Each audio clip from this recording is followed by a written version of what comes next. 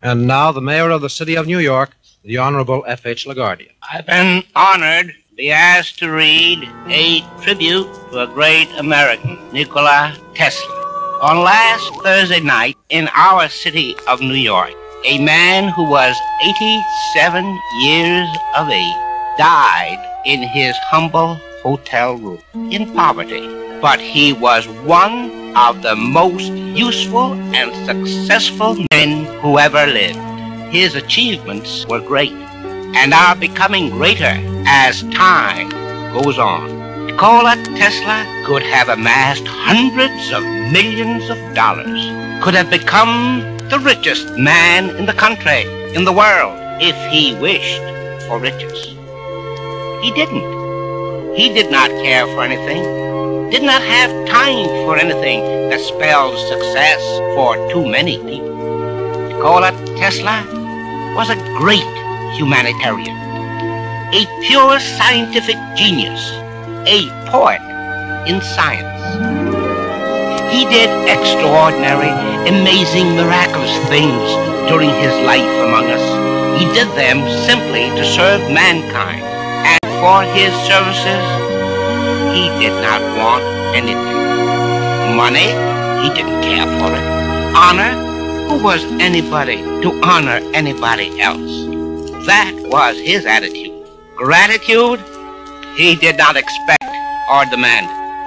Nikola Tesla did not care to be paid for anything he did for the human race. He simply functioned according to his natural genius, which came to him in the land of his birth, Yugoslavia. The papers on Friday told he died, and the newspapers published obituaries and editorials summarizing his life and work, and they told of his personal habits and eccentricities.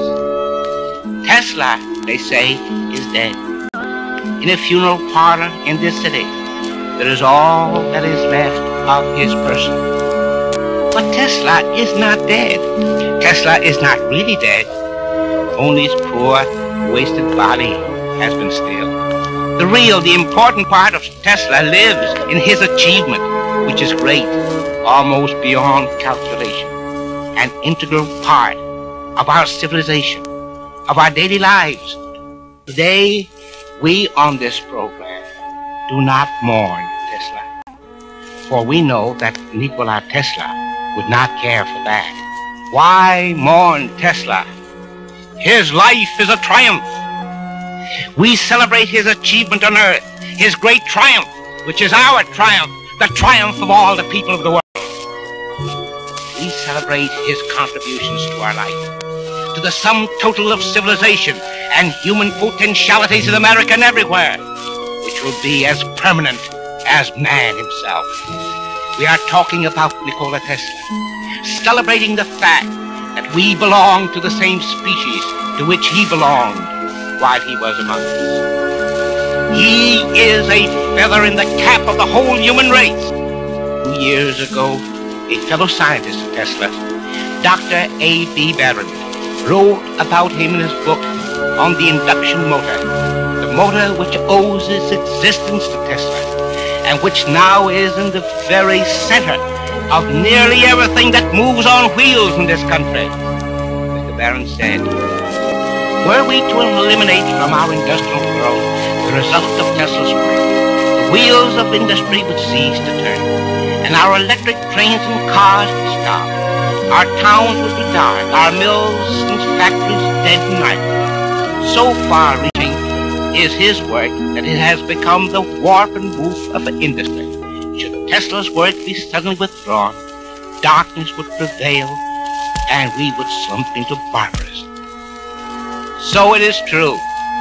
Tesla is not dead. He is very much alive among us.